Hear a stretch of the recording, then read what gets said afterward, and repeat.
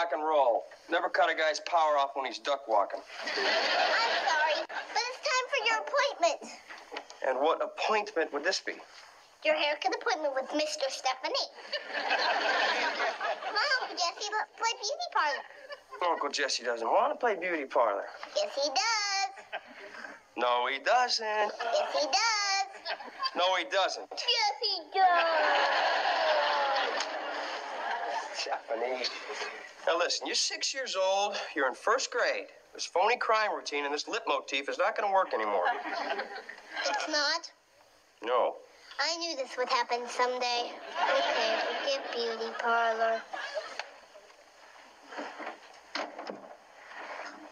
Oh,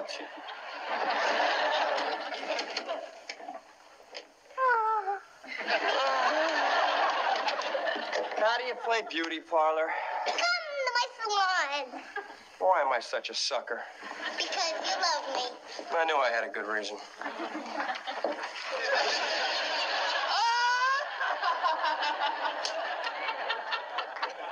Hey, she's not finished yet. Joey is going to look fabulous.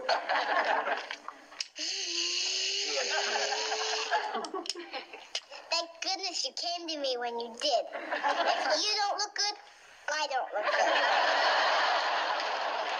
Joseph, I have 2 words for you. Pearl earrings. Those would look nice. Next! Next. Thank you, Josephina. Toes up or you'll drip. Okay, toes up or I'll drip. Okay, I got it. You're gonna need a weed whacker for that bush. No, I won't. Whoa. Those are real scissors. Yeah. Well, isn't this a pretend haircut? Yeah. Then where are the pretend scissors? Mr. Stephanie does have other appointments. All right. Just be very, very, very careful, Mr. Stephanie. Because as we all know, no one really cuts my hair except for Alejandro.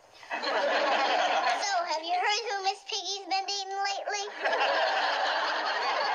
Hey, Jess, would you mind watching the girls tonight? I want to try out my new Roger Rabbit impression at the laugh machine. Joey, it's Saturday night. Oh, come on, Jess. Please. Pretty please. Be a sport. Be a pal. Be a chum. I'll give you a big wet kiss.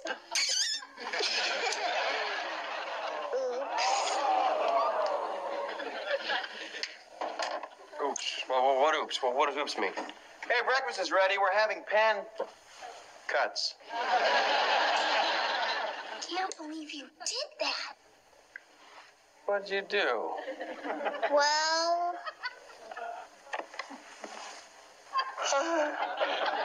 have mercy. Jesse. I can't believe you did that.